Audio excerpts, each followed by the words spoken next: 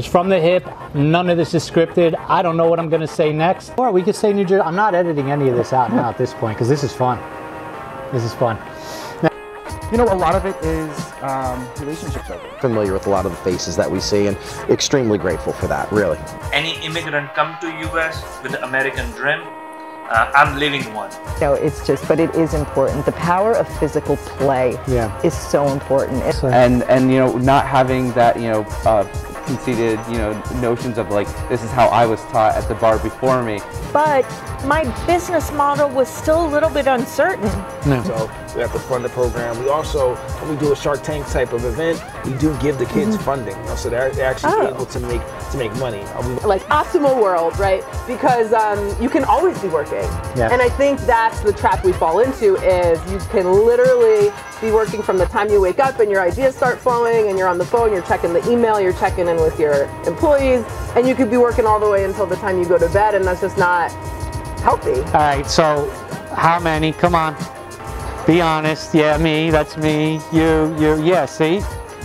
See, definitely. I said, oh, let me try this, let me try that. I'm going to do group coaching, I'm going to do one-on-one coaching, I'm going to do this or that. And then I just realized this is what I want to be doing. Oh, you want to tell us how old you are? Yeah, 25, unfortunately. Getting up there. Unfortunate? Dude, wait. It is the SBD seed, using an acronym when you work with the government, right? But it's a small business development center, and here in the United States it's called ASBDC. There was no visibility.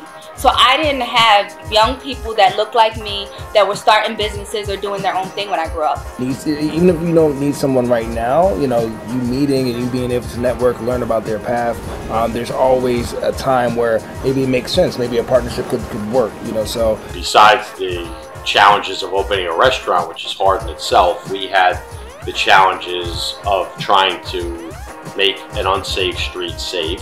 The business strategy, you have to have a plan. You can't just have a vision. A lot of these programs, you know, tend to have this template that they think works, and they try to fit the kid into this template when it doesn't work that way. So immediately I said, why are we mailing in checks when we have technology that can do a lot of this? We've had mediums and psychics come in and say, you have X amount of ghosts in there. One of the girls' name is Emily.